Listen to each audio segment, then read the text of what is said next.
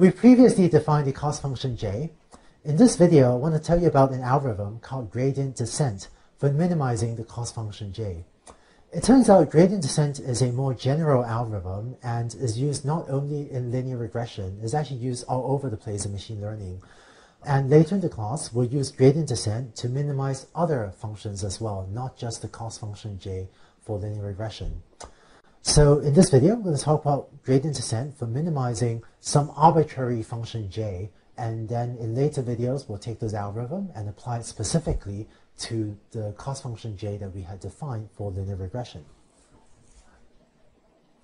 So here's the problem setup.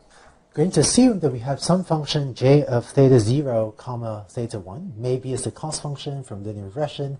Maybe it's some other function we want to minimize.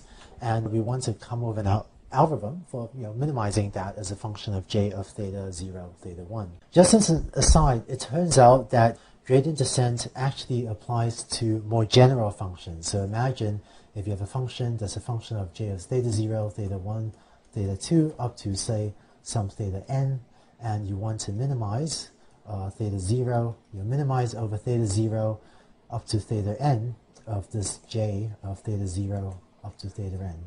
It turns out gradient descent is an algorithm for solving sort of this more general problem, but for the sake of brevity, for the sake of succinctness of notation, I'm just going to pretend I have only two parameters throughout the rest of this video. Here's the idea for gradient descent. What we're going to do is we're going to start off with some initial guesses for theta 0 and theta 1.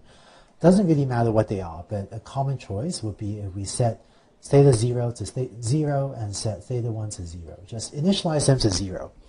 What we're going to do in gradient descent is we'll keep changing theta 0 and theta 1 a little bit to try to reduce j of theta 0, theta 1 until hopefully we wind up at a minimum, or maybe at a local minimum. So let's see in pictures what gradient descent does. Let's say you're trying to minimize this function. So notice the axes. This is theta 0, theta 1 on the horizontal axis, and j is the vertical axis. And so the height of the surface shows j, and we want to minimize this function. So we're going to start off with theta 0, theta 1 at some point. So imagine picking some value for theta 0, theta 1, and that corresponds to starting at some point on the surface of this function. Okay, so whatever value of theta 0, theta 1 gives you some point here. I didn't initialize them to 0, 0, but sometimes you initialize it to other values as well. Now, I want you to imagine that this figure shows a hill. Imagine this is like the landscape of some grassy park with two hills like so. And I want you to imagine that you are physically standing at that point on the hill, right, on this little red hill in your park. In gradient descent, what we're going to do is we're going to spin 360 degrees around, just look all around us and ask, if I were to take a little baby step in some direction, and I want to go downhill as quickly as possible, what direction do I take that little baby step in if I want to go down, if I sort of want to physically walk down this hill as rapidly as possible? Turns out that if you're standing at that point on the hill, and you look all around, you find that the best direction to take a little step downhill is roughly that direction. Okay? And now you're at this new point on your hill. You're going to again look all around and then say, what direction should I step in order to take a little baby step downhill? And if you do that and take another step, you take a step in that direction. And then you keep going. From this new point, you look around, decide what direction will take you downhill most quickly, take another step, and so on, until you converge to this local minimum down here. Gradient descent has an interesting property. This first time we ran gradient descent, we were starting at this point over here, right? Started at that point over here. Now imagine we had initialized gradient descent just a couple steps to the right. Imagine we initialized gradient descent with that point on the upper right. If you were to repeat this process, so start from that point, look all around, take a little step in the direction of steepest descent, you would do that. Then look around, take another step, and so on. And if you started just a couple steps to the right, gradient descent would have taken you to this second local optimum over on the right.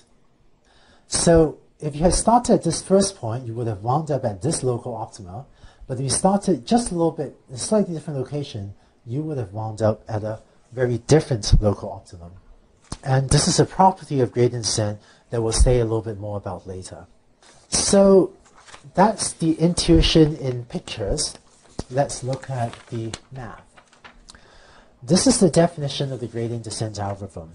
We're going to just repeatedly do this until convergence. We're going to update my parameter theta j by taking theta j and subtracting from it alpha times this term over here. Okay, so let's see. There are a lot of details in this equation, so let me unpack some of it. First, this notation here, colon equals, I'm going to use colon equals to denote assignment. So the assignment operator. So concretely, if I write A colon equals B, what this means is it means, in a computer, this means take the value in B and use it to overwrite whatever value is A. So this means, set A to be equal to the value of B. Okay, so it's assignment. And I can also do A colon equals A plus 1. This means take A and increase its value by 1. Whereas in contrast, if I use the equal sign, if I write A equals B, then this is a truth assertion. Okay, so if I write A equals B, then I'm asserting that the value of A equals to the value of B. Right? So the left-hand side, that's a computer operation where you set the value of A to a new value. The right-hand side, this is asserting, I'm just making a claim that the values of A and B are the same. And so whereas I can write A colon equals A plus 1, that means increment A by 1. Hopefully, I won't ever write A equals A plus 1 because that's just wrong, right? A and A plus 1 can never be equal to the same values. Okay, so that's the first part of the definition. This alpha here is a number that is called the learning rate. And what alpha does is it basically controls how big a step we take downhill with gradient descent. So if alpha is very large, then that corresponds to a very aggressive gradient descent procedure where we're trying to take huge steps downhill. And if alpha is very small, then we're taking little baby steps downhill. And I'll come back and say more about this later, about how to set alpha and so on. And finally, this term here, that's a derivative term. I don't want to talk about it right now, but I will derive this derivative term and tell you exactly what this is later. Okay, and some of you will be more familiar with calculus than others, but even if you aren't familiar with calculus, don't worry about it. I'll tell you what you need to know about this term here. Now, there's one more subtlety about gradient descent, which is in gradient descent, we're going to update, theta 0 and theta 1, right? So this update takes place for j equals 0 and j equals 1. So you're going to update theta 0 and update theta 1. And the subtlety of how you implement gradient descent is for this expression, right? For this update equation, you want to simultaneously update theta 0 and theta 1. What I mean by that is that, in this equation, we're going to update theta 0 colon equals theta 0 minus something, and update theta 1 colon equals theta 1 minus something. And the way to implement this is you should compute the right-hand side, right? Compute that thing for theta 0 and theta 1, and then simultaneously, at the same time, update theta 0 and theta 1. Okay? So let me say what I mean by that. This is a correct implementation of gradient descent, meaning a simultaneous update. So I'm going to set temp 0 equals that, set temp 1 equals that, so basically compute the right-hand sides. And then having computed the right-hand sides and stored them into variables temp 0 and temp 1, I'm going to update theta 0 and theta 1 simultaneously. So that's the correct implementation. In contrast, here's an incorrect implementation that does not do a simultaneous update. So in this incorrect implementation, we compute temp 0, and then we update theta 0, and then we compute temp 1, and then we update temp 1.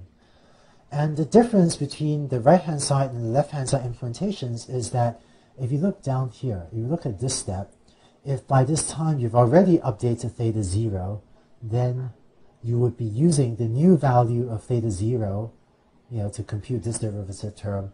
And so this gives you a different value of temp 1 than the left-hand side, right? Because you've now plugged in the new value of theta 0 into this equation. And so this on the right-hand side is not a correct implementation of gradient descent. Okay? So I don't want to say why you need to do the simultaneous updates. It turns out that, the way gradient descent is usually implemented, which we'll say more about later, it actually turns out to be more natural to implement the simultaneous update. And when people talk about gradient descent, they always mean simultaneous update.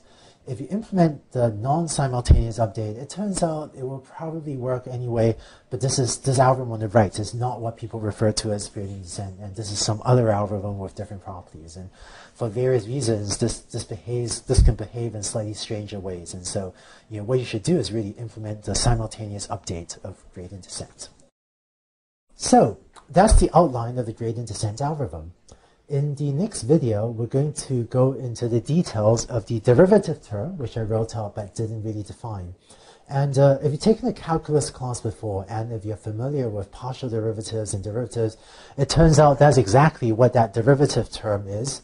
But in case you aren't familiar with calculus, don't worry about it. The next video will give you all the intuitions and will tell you everything you need to know to compute that derivative term, even if you haven't seen calculus or even if you haven't seen partial derivatives before. With the next video, hopefully we'll be able to give you all the intuitions you need to apply gradient descent.